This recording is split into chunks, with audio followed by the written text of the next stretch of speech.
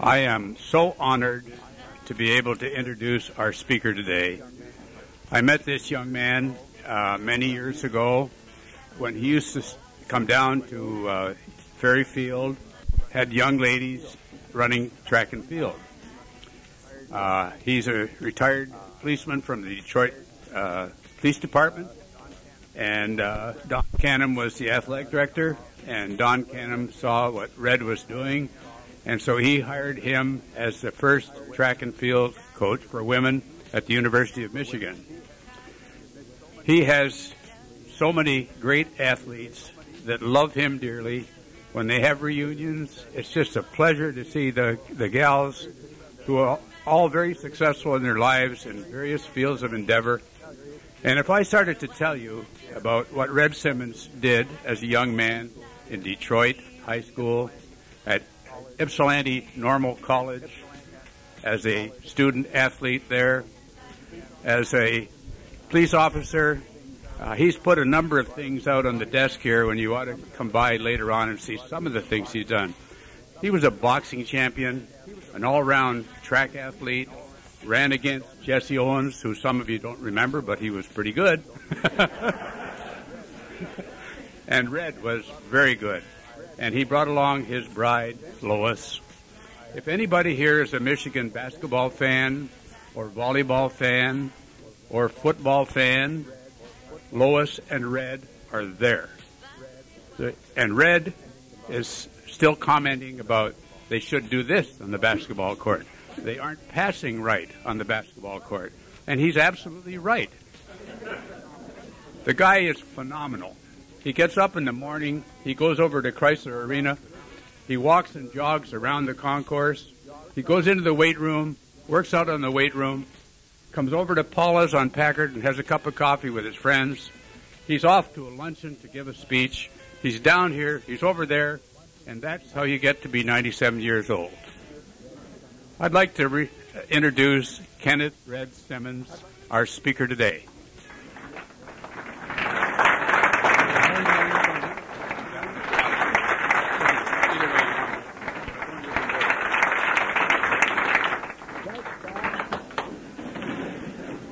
Thanks, Don, for the...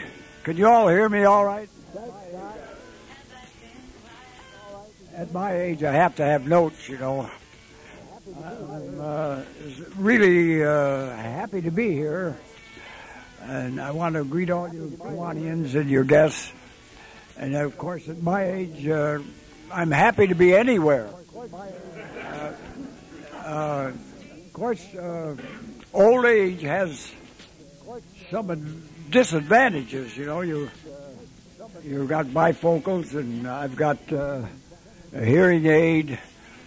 You know, there's other problems. Your knees buckle, but your belt won't. You've got a lot of room in your house, but there's not enough room in the medicine chest for you what you want to put there. So there's a lot of problems with being aged, but there's some advantages. And one of them is that everybody calls you sir. And the other one is there's nobody left to refute anything you say.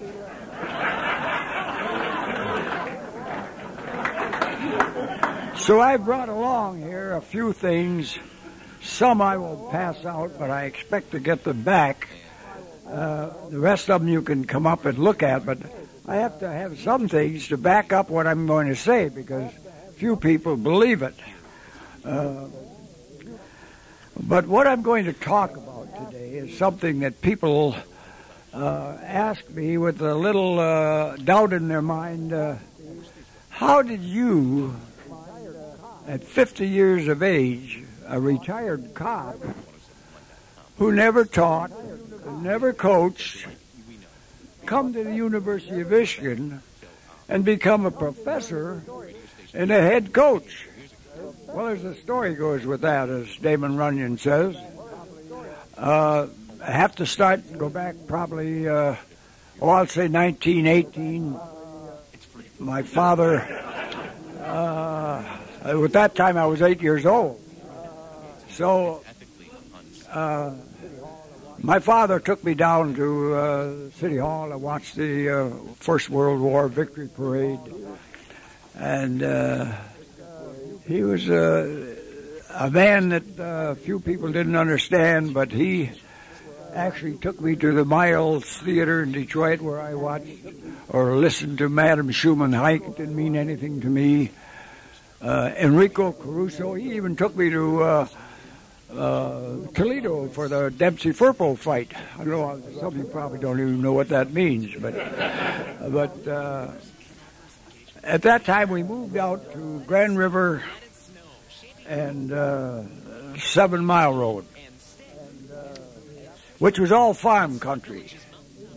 And I went to a little school, and it was a country school, 8 grades in one room, lamps on the wall, big furnace up in front, 2 outhouses in back. And the woman that taught there, say 1 year, she couldn't date. She had to live in a farmer's house. And that was a pretty tough time for those teachers. But when I was in the 7th grade, something happened that changed my life. And I probably wouldn't even be here. I have a picture here. This one right here, Don. Lois, you can show these too. This is the Beach Road School. 8 grades in there. You notice from that picture that many of those children look to be 15, 16 years old. They're not out of the 8th grade yet. The only reason they came to school was there was nothing doing on the farm. And in that picture, there's only 3 or 4 that got to high school. But in the 7th grade, in that picture, you'll see the guy in the middle there, sitting down with a hole in his stocking here. That's me. We had a man come to the school. His name was Mr. Pontius. He was from the Carlisle Indian School. Haven't you ever heard of that? That's where Jim Thorpe went to school. Mr. Pontius was different. He had the farmers come and mow a place for us to run. And he made a long jump pit and a high jump pit. And he put the little sticks up where we could hurdle. He even had a baseball field made later. Kenneth, that's my name, Kenneth. A lot of people don't know it. I think it's Red. In fact, I actually get letters. It's R-E-D-D, Red Simmons. I think that's my name. Anyway, he told my folks that Kenneth should go to high school. He's going to be a great athlete someday. And I did go to high school. My folks were very, very poor. I walked we moved to Grand River and 7 Mile Road, all farm country. And I went to this little country school. And I walked ran, from 7 Mile to 6 Mile when I started high school. Sometimes ride the interurban. But as soon as I got to high school as a freshman, I could beat the varsity. It was nothing I trained for. It was just something I inherited. And right away, I was a star. I could beat anybody in the hurdles or sprints or jumps or anything. And I was just a little guy. And in 1926, we went into the city. I was captain of the football team. Coach said, "We're going in the big time now. What do you want to be called?" "We're not going to play Plymouth and Northville. We're going to play the city, Detroit, Central, Northwestern." I weighed 145 pounds, and I said, "Let's be the Huskies." And today they are still called Redford High School. It's called the Redford Huskies. They're called Huskies. As a matter of fact, our basketball coach, Tommy Amaker, recruiting the Harris boys, told him, "Do you know that we have a professor and a head coach at Michigan that named you a Husky?" And the first thing those Harris boys did, they came to see me, that I had named them a Husky. Well, anyway, I became a prospect for the University of Michigan. I think the coach at that time was named Farrell. And this was 1928. Matter of fact, I think in my pocket here, I have my lucky piece. Interscholastic Medal, 1928, for the hurdles. I shouldn't have this. The reason I say it's my lucky piece is I should have been second. Man in front of me tripped, and stuck my chest out, and I was first. I always kept this, and everything's been great for me ever since. I've had this in my pocket, this lucky piece. But anyway, Coach Farrell said he'd like to have me come to University of Michigan. He didn't have scholarships in. You notice I put aside my notes. And I can't remember what I had in them anyway. So Coach Farrell said, I told him, I said, they didn't have scholarships. You had a job then. And he said, we'd like to have you come here. You're a great athlete, good hurdler. There's things you can do here. So I told him, I said, I can't, I haven't got the tuition and I can't afford the books. I said, could I work a little while and then come back? Oh, he said, a man like you'll only get better. You get in the AAU meets and compete, and when you're ready, come back. So I was ready to come back in 1929, and some of you may remember the great stock crash and the Depression. And Coach Farrell wrote to my parents and said, Kenneth doesn't have a job. The kids he was going to wait on, their old man went broke in the stock market, and they got his job. So I didn't have a job, and I wasn't going to go to college. But Lloyd Owens over at Michigan Normal College, he also knew that I had set records and won the 2 hurdles in the state meet. So he said, you should come to Michigan Normal College. That's now called Eastern Michigan University. 1,100 kids there, 800 and some are women, only a couple hundred men. It was a teacher's college. He said tuition is only $18.50, so I thought, well, I'll go there. I said, I haven't got the tuition, but I can. So we can't give you a job. But I went anyway, but I hitchhiked from Grand River and Telegraph Road to Ypsi every day, carried my lunch, and hitchhiked home every night. Oh, about a couple of months, Charles McKinney, who was the president then, called my folks and said, I don't think Kenneth's going to make it. His grades aren't very good. I couldn't afford the books either. So, about the same time they had the interclass track meet, and I beat all the varsity. So Lloyd Owens and Bingo Brown, who was beating them in then, state boxing commissioner, and they'd had the interclass track meet, and I beat all the varsity, so they looked like I should be cleaning mats, and I had I got pieces of clothing and shoes, a hat once in a while that was discarded.